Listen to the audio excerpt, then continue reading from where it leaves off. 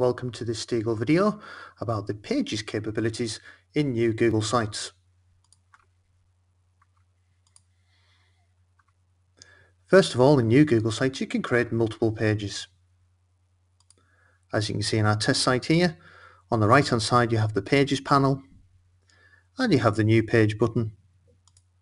You can add a page and give it a name, and Google Sites will then create a brand new page for you.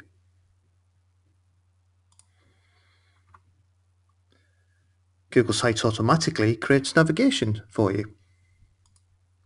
As you can see, I now have the contact page and it's automatically been added to the navigation at the top. You get a manual page ordering. I can click and drag the page and reorder the page and the navigation instantly updates. You can have two levels of navigation, pages and subpages. If I'm to make my sign up page a subpage of the contact page, I click and drag and it connects to the bottom of the contact page and is indented.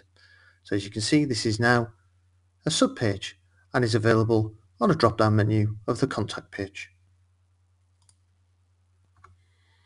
You can have top or side navigation.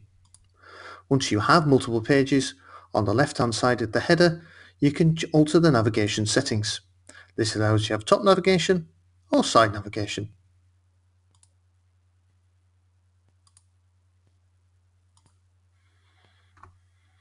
Finally, you can have different looks for each page.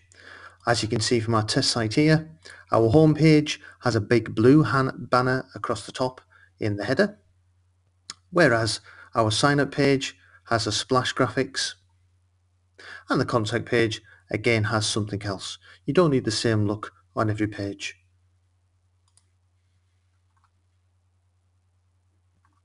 Due to Google Sites being brand new, there are still some limitations with new sites. So at the moment you can't have no non-navigable pages. If you wish to make a page and you want this page to be hidden,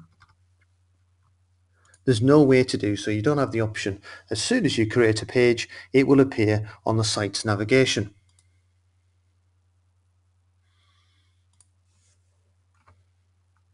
There's no way to add links in the navigation, only new pages. There's only two levels of pages on navigation. There's no way to make a third layer. There's only the two layers there.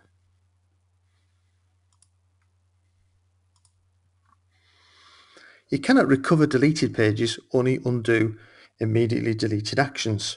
So let's give that an example.